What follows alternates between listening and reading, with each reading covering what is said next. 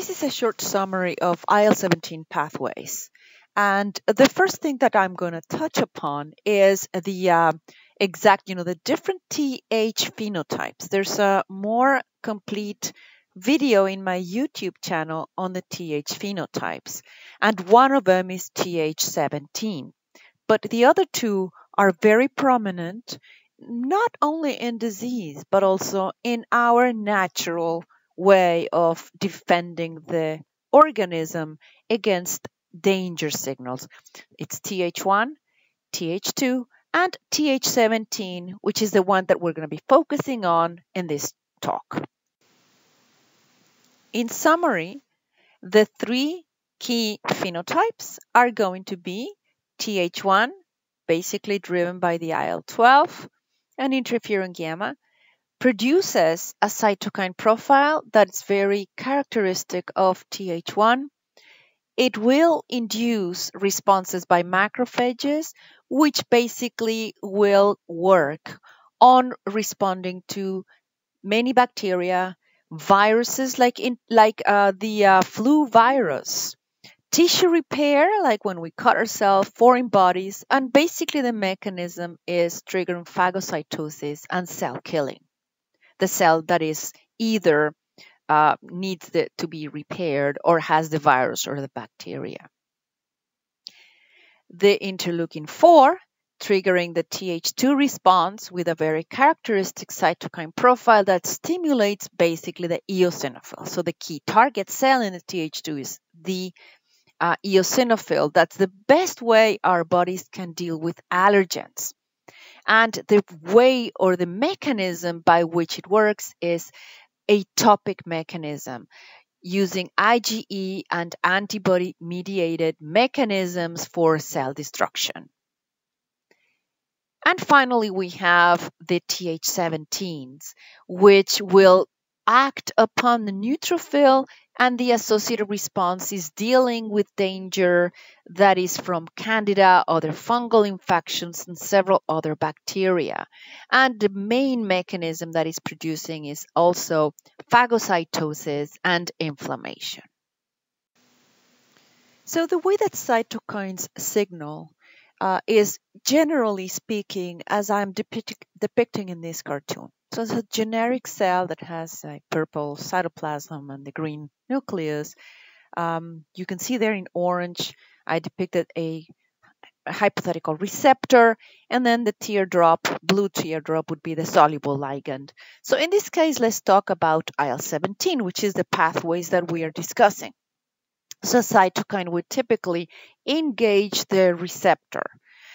This cytokine in the Th17 pathway could be either cytokines like IL-23 or IL-21 that trigger differentiation into a Th17 cell, or an IL-17 engaging its own receptor on the target cells.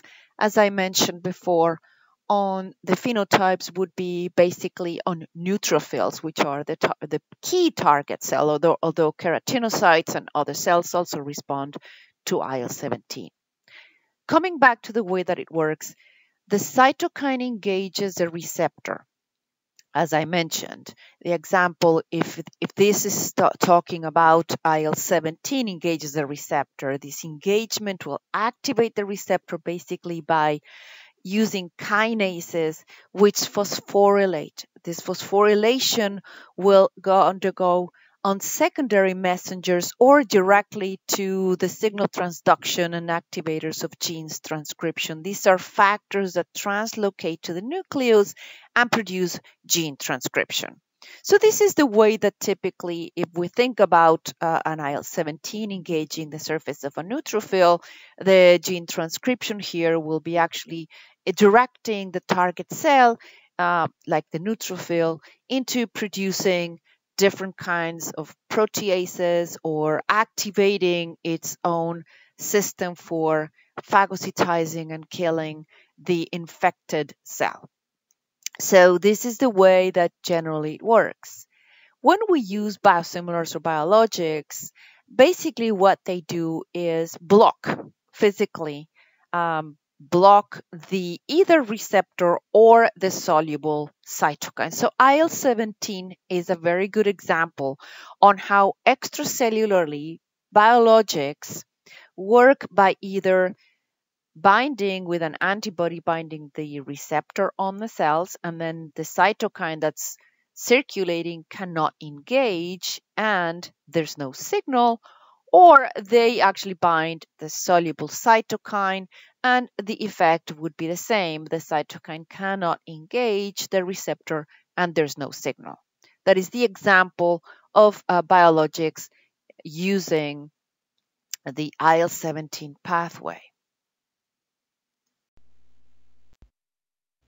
In this cartoon, I have actually depicted a hypothetical cell, just to show how the many different receptors can have intracellular signaling mechanisms. In the case of the interleukin 17, this particular receptor has 3 chains, and it will actually communicate internally using different superfamily secondary messengers. It does use the NF-kappa B signaling cascade.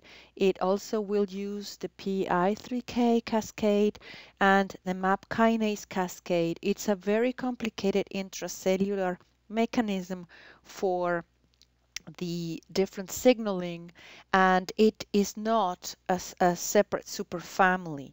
This particular receptor uses different superfamily signalings intracellularly. The complexity of the intracellular communication is another signal of how important this signaling is. We do use the interleukin 17 in response to several different infections, especially fungal infections, candidiasis, etc. And it is one of the pathways that it's triggered by the toll-like receptor activation.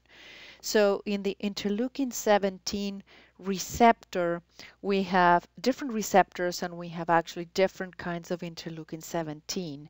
It's a family of interleukins. But interleukin A and F, which have been better characterized because of their prominent activity in psoriasis, in psoriatic arthritis, and in inflammatory bowel disease.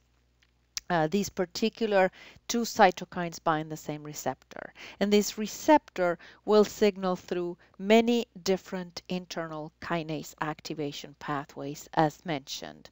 This is one of the reasons why blocking interleukin 17 with a biologic that works extracellularly can immediately inhibit all of these different cascade of events and ultimately inhibit the signal transduction that IL-17 produces, causing different inflammatory cytokines and also some interesting stabilization of chemokine messenger RNA. IL-17 is used for a lot of different pathways, and it's a very interesting cytokine family and TH phenotype.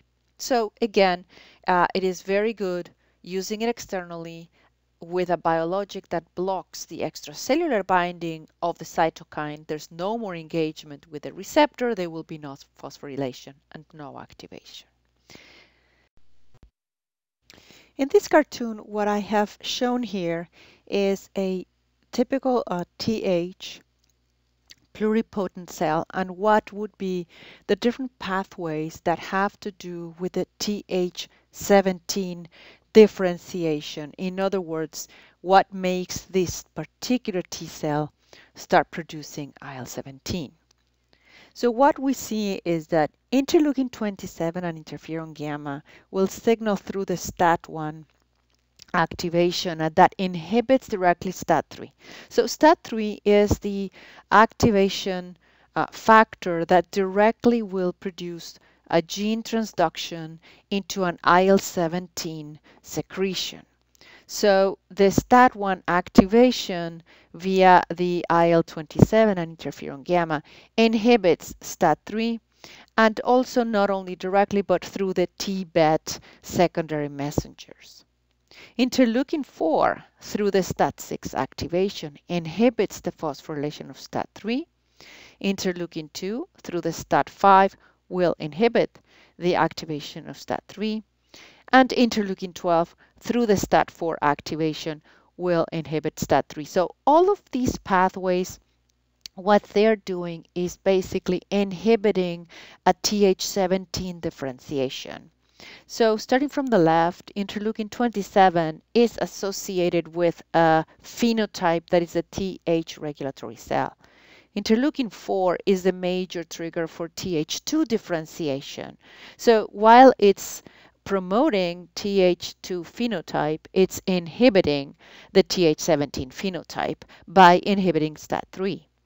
Interleukin 2 is one of the major products of the Th1 phenotypic expression, and it will inhibit the Th17 phenotype, and interleukin 12 is actually one of the major drivers for the differentiation into Th1.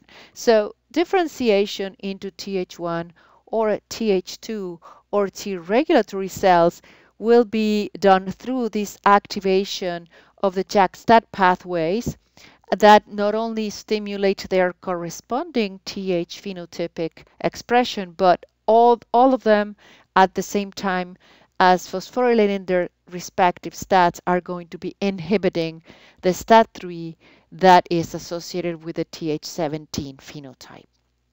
So this is one mechanism by which a Th17 will be inhibited from phenotypic differentiation. These are the ones that inhibit the Th17 pathway. Interleukin 23 will directly phosphorylate STAT3 as well as interleukin 21 and interleukin 6. So they will directly signal through the JAK-STAT pathway, phosphorylate the STAT3, and there's two different effects. One of them through the ROR gamma intranuclear transcription factor, it will directly stimulate the synthesis of interleukin 17. So these pathways are going to promote a Th17 phenotype. STAT3 can directly bind the nucleus, the gene transcription, and through the NFAT transcriptor factors will also stimulate IL-17 synthesis. But in addition, it also stimulates the genetic expression and transcription of the interleukin 21, which is one of the major factors that stimulates Th17, as you can see at the top. So it's a product, but it's also a stimulation of the STAT3. And it's a big promoter of Th17 differentiation. In addition, they also through the STAT3 phosphorylation will increase the expression of the IL-23 receptor, again augmenting the response to IL-23 into a Th17 differentiation. The TGF-beta receptor through the SMADs seems to have also a positive effect on interleukin 17 production. And finally, the T-cell receptor through NFAT directly goes into the nucleus and stimulates IL-17. These are basically the pathways that will promote a Th17 differentiation. When we're looking at diseases that could be mediated by Th17, we need to understand that what we need to do is to decrease the Th17 phenotype. One of the oldest treatments available in psoriasis was retinoic acid, and now we understand that through the receptor of retinoic acid, it actually will inhibit the ROR gamma phosphorylation. So it does inhibit the production of IL-17, and hence it has efficacy in treating psoriasis, for instance. Now, in addition of cytokines mediating through the STAT1 and STAT5, the inhibition of STAT3, these particular STAT phosphorylations will also go directly into a FOXP3 gene stimulation of these T regulatory cells. So not only the IL-27 inhibits differentiation directly by inhibiting STAT3 of Th17 cells, but it also directly will stimulate the differentiation into a T regulatory cell that carries a FOXP3 gene. Likewise, also the interleukin-2 is not only directly inhibiting STAT3 via the STAT5, but it also will produce a phenotype that is a T regulatory cell and not the Th17 cell. So there's a lot of different pathways associated with the Th17 phenotype, and even though interleukin 17 does not signal through the JAK-STAT pathways, the production of IL-17 is dependent on the JAK-STAT pathways of signal and transduction.